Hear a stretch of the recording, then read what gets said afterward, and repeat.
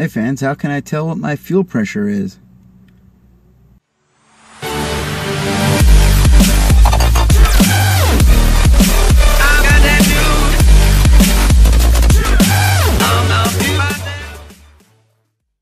Alright, here's my GM 350 5.7 liter PCM motor in the MB Sports boat here. Last year I had some trouble with my fuel pressure, and I figured out a way to make sure I knew what was going on all the time. Here we go. So we're looking at the dash gauges in my 2002 MB Sports 220 Sport, and you can see we've got this bezel here which has the fuel, volts, temp, and oil pressure, and then there's the fatter gauge. That's for my ballast. Then we've got RPM and speed, but I don't have a fuel pressure gauge, so I'm going to show you what I did for fuel pressure.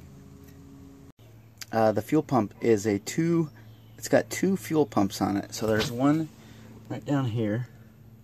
There's one down here, and then there's this guy right up here at the top. This is a 30 psi system, and so I was having problems with the fuel. Last summer this thing wouldn't start, so I was trying to figure out what was happening, because one of the rear fuel pump, or the first stage fuel pump, actually was working and it could kick on, but the second stage pump wouldn't, which meant that it wouldn't run. So I got this right here. This is a liquid filled fuel gauge, fuel pressure gauge. So what I did was I just plumbed it right into this guy here. There's the system had this Schrader valve, so you could check the pressure. And so what I did was I just got a fuel, some brass tees, some different brass fittings, plumbed this guy directly in, so that now I can see exactly what's happening. It actually came in handy one time I was out on the lake and didn't know what was going on. Suddenly it just wouldn't run. Lifted up the cover, boom, no fuel pressure. So I wanted to point this out. The purpose behind the fluid filled gauge is typically for something that will see a lot of vibration. It won't have an impact on the needle measurement. However, it has the added bonus on a marine application that, since it is already fluid filled, there will not get the boat or the gauge will not get any moisture inside of it, which means that it will not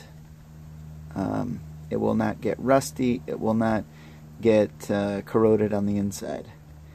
So as you can see, this one is, sorry for the shaking camera, this one is a Marshall Anaheim company. I think it probably cost me around 40 bucks, maybe close to 50, between 40 and 50 by the time I got the fittings and the gauge, but definitely worth having. Alright, we're going to test it out.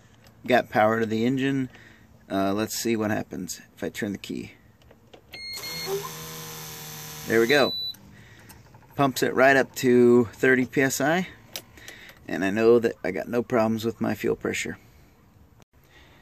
Hey, if you like this video, if you found it helpful in any way, please like and subscribe. I appreciate the likes.